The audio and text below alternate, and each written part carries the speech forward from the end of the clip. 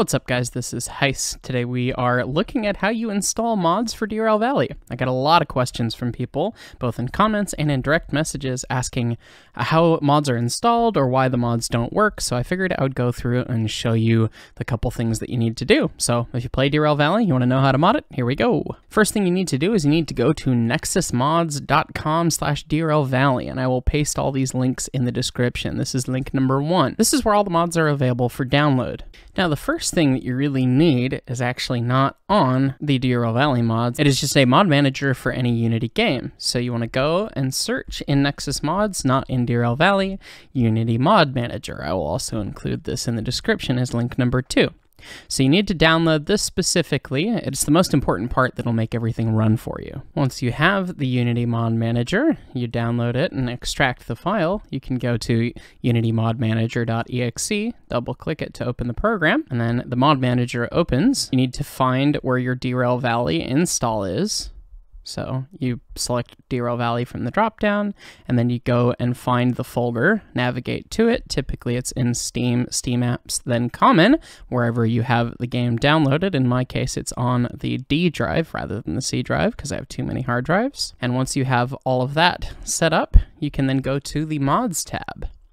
And in the Mods tab, you've got a really helpful manager that allows you to see versions of all the different mods you download, and you can also just drag and drop mods in to install them.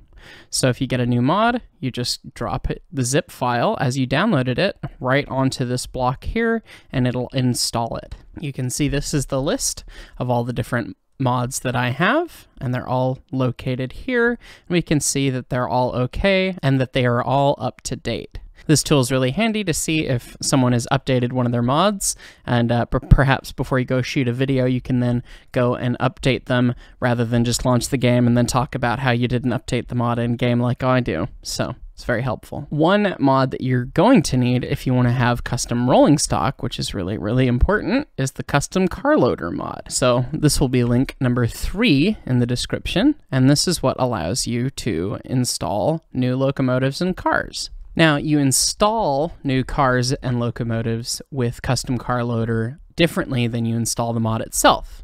The mod itself you install using the Unity Mod Manager, as we discussed, but to install new cars, you have to navigate to your Derail Valley folder. So here's the path that I took to get there. Again, Steam, Steam Apps Common, and then the game Derail Valley. You can check in Steam to see where yours is located as well. You click on the mods folder, and here's where all of your mods live once they've been installed. You go into DV Custom Car Loader, and then your cars go here and your cargo go here. A lot of different downloads have just a cars folder that you can drag and drop right into this folder and merge. Sometimes they will be separate like this, and you just drag and drop them into this place. So if you download Greg's Class 86, you just drag that folder, and then all the files for the locomotive should be right there. So you have mods, custom car loader, cars, and then the car folder individually. Same thing goes for the fun cargoes as well. The next mod that you're going to need, if you want to change the skins of things, which is perhaps the most common thing that many want to do, if you want to have different railroad liveries or paint schemes on your locomotives and cars, you need to have the Skin Manager mod. So you download the Skin Manager mod, and once you do that, you install it using Unity Mod Manager once again, but then it's going to install skins very similarly to Custom Car Loader. And I will be including this as link number 4 in the description. Okay, so we're back at our mods folder here. We have the Skin Manager mod, we have the skins folder, and then there's a list of the different train car types, and the skins go within them. And so we have Loco Steam H for the Steam Heavy. When we come in there, we then see the different skins that I have. ES&D, Rio Grande Steam Engine Skin, SH282 Union Pacific. So it's one more folder before the actual files. But you need to have the actual files within the correct location on here, which I think is actually why my caboose does not work, because I just dumped that in there because I did not have a car caboose, and I'm not sure entirely what folder that goes underneath. I would presume it would be car caboose, but I don't know. If someone knows, let me know in the comments, because some of these folders are not natively here. They actually come with the actual individual skins, and you just drag them in here. And now, to make sure that we didn't miss any steps as I was talking through things, let's install a couple of these different mods to make sure that you guys are following all the right steps. So I'm going to download this mod first thing.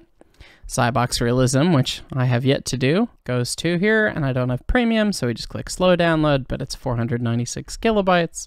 We get millions of ads and whatever, but it supports the site. We download, there's the zip. Okay, great. I have my Unity Mod Manager pulled up. Here is the zip file for Zybox Realism as downloaded. I go to the Mods tab, I drag and drop the zip file there, and there it is. It's installed. That easy. And then we can get rid of the zip file. Now the mod is installed and we're ready to play. Super easy. Now let's do a custom car. We can see that our friend Boss, who also goes by Adri, has made another type of freight wagon of Yugoslavian origin. So we'll support Boss and we'll download this guy and add him to my game. So we'll get this downloading and we'll go find a skin to install as well. Someone's made a skin of the SH282 that makes it look like the 4501. So I suppose we can download that and install that one. That would be a neat skin to have. That's a good prototype 282. And then while that downloads, we will get that freight wagon pack installed. All right, so the freight wagon from Boss came as a RAR file, so we'll extract it to just a folder, and then we pull up the folder and it just says cars, and then the EASZ is in there. Okay, so that's the folder that we need. Let's get our mods folder opened up again. I highly recommend you put a shortcut to this on your desktop. Makes it a lot quicker. We go to our DV custom car loader, and then we have cars folder and cars folder. So all we need to do is just drag it in here, and it'll merge in. So we go in here, and we can see the EAS-Z is there. So now the car is installed, just that easy. Okay, and next we're gonna have that Southern 4501 skin. So we'll get ready in the skin manager mod folder here. And the Southern 4501 came as a zip file, so we'll open that up as well. And what's inside? Southern 4501 SH282 skins. Okay, see? So everyone's slightly different in how they package their skins, so you gotta look for the right folders here.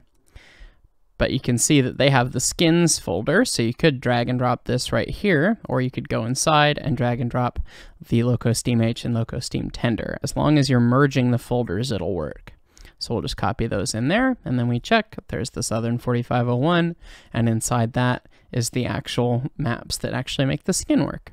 And so now that's installed. So that's all you need to do to install these 3 different kinds of mods: skins, and custom cars for Derail Valley. I hope this is really helpful for some of you guys, and hope answers the questions and gets right to the point. So thanks so much for watching, guys, and look forward to the next Derail Valley video coming soon.